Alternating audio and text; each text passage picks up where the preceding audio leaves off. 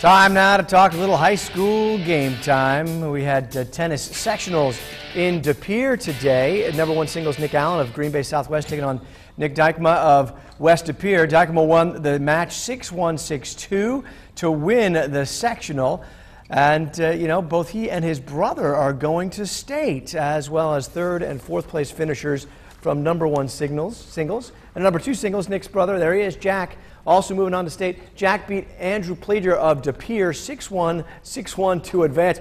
Some nice play there as well. And we got, of course, the sectionals coming up.